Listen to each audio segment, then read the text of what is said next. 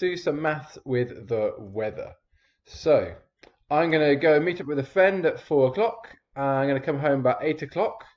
Should I take a warmer top with me as well as what I have on? So I guess the maths that I need to do is find the difference in temperature between when it's 4 o'clock and when I'm going to come home about 8. Okay, 4 o'clock, 8 o'clock. The difference appears to be going down from 15 degrees to 14 degrees. So the difference in temperature is minus 1 degrees Celsius. So probably I don't need to take an extra layer, just getting 1 degree colder. The difference in temperatures is minus 1 degrees. Okay, my mum's asking me whether it matters what time she goes out for a jog. So what the maths is, we're going to work out the range in temperatures for the whole of this time period. So if we look at all of these temperatures here, what is the range in those temperatures is from the lowest, 13, up to the highest at 15.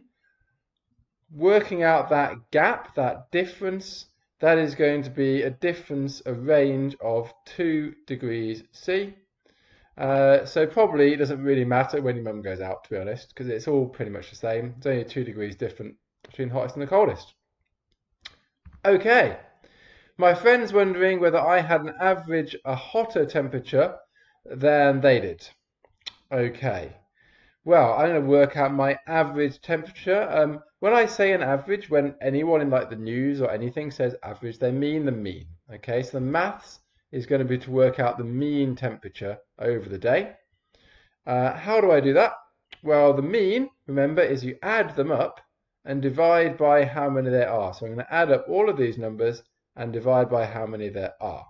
Let's get ourselves a calculator. So what have I got? I've got 14 plus 15 plus some more 14s. Let's just do 14 times by 4, that's an easy way of doing it, plus 13 plus 13. So you can see here the sum that I've done, and if I hit enter on that, 111. 14 and 15 and 14, 4 more of them, add 13 and 13 is 111. Okay, so I've got a total of 111. Divide by how many there are. 1, 2, 3, 4, 5, 6, 7, 8.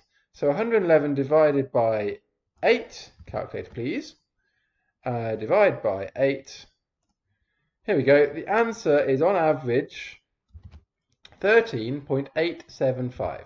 Okay. Now 13.875 is a bit of a ridiculous temperature to give, to be honest. Like, what crazy accuracy is this? Like, no one even knows what that is. Thermometers, probably the best you can do is like 1 decimal place. So I could write, I could just say 13.8. See, the answer said to give 1 decimal place. So what I'm doing is just keeping 1 number after the decimal point. So I'm just going to stop right here because here's a decimal point and 1 number after that is where I'm going to stop. But 13.8 is a rubbish answer to give because look, 13.875, that's quite a lot closer to 13.9 degrees.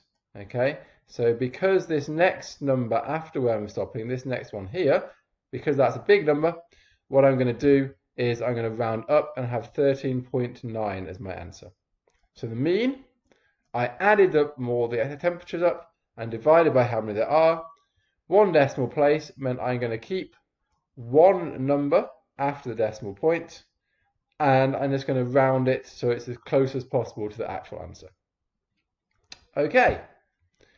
My sister challenges me to guess what temperature it was when she went out. What's maths? I'm going to work out the modal temperature, because then I've got best chance of being right. It's kind of obvious, right? Let's have a look. 14, 14, 14, 14. There's loads of 14s. Chances are it was probably 14 degrees when she went out. 14 degrees is the most common. Okay. If I had guessed 13 degrees, what is the probability that I would have been correct? Well, there's 2 of those 13 degrees is. So the probability is 2 out of